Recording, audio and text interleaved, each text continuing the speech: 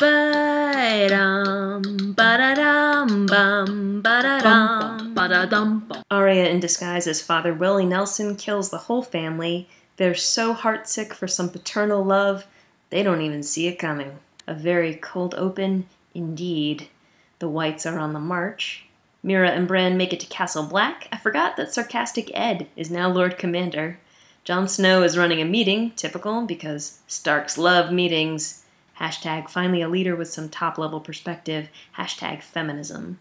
Anybody else notice that the writing was more colloquial this episode? More modern, more on the nose? Like, here's Jon, like, you learned a lot from Cersei. And yeah, sure, maybe, but Sansa also survived Joffrey. She survived Ramsay. She evolved into her next level form of Dark Sansa. She survived horrors that would have broken you, Jon Snow. I love you. Just, you have the luxury of believing in justice. The Vikings come to King's Landing, Brother Euron sucking everyone's dick. First he sucks Jaime's, then he sucks Cersei's, says he'll come back with a great present, probably the head of Tyrion Lannister, or a dragon, or a Blue Apron gift card.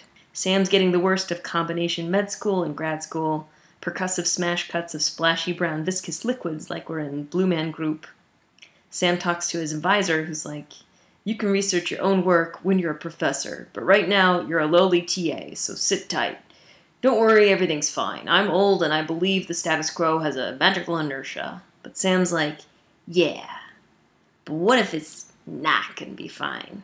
He steals exactly the right book he needs, finds a map to Dragonstone, which is okay, but I kind of thought there would be a lot of reading and insight gleaned from metaphors and legend and a mystery.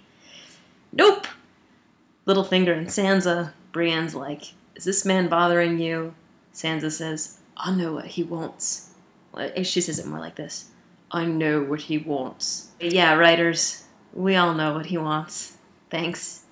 If you liked that, here comes unstoppable changeling ninja warrior Arya, ready to learn a painfully on-the-nose lesson in moral ambiguity. Oh, they're Lannisters, but they're nice and cool. They have babies. They just want to sing and share dinner.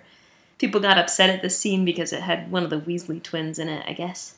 And if you liked that, if you like it right on the nose, here's the Hound with the Brotherhood of Doctors Without Borders returning to the peasant farmer that the Hound rolled in Season 4. The Hound overcomes his trigger and looks in the fire and sees exactly what's coming.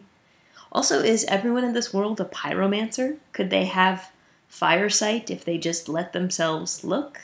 Oh, and Jorah's around, getting experimental leprosy treatments and still thinking he's got a shot with Dany, who's back at her childhood mansion with a dream team of the only mature people in this whole entire fantasy world. I've got a topo map, Cersei. So fuck you. Ba-dum, ba-da-dum, bum, ba-da-dum, ba-da-dum, bum, ba-da-dum, bum.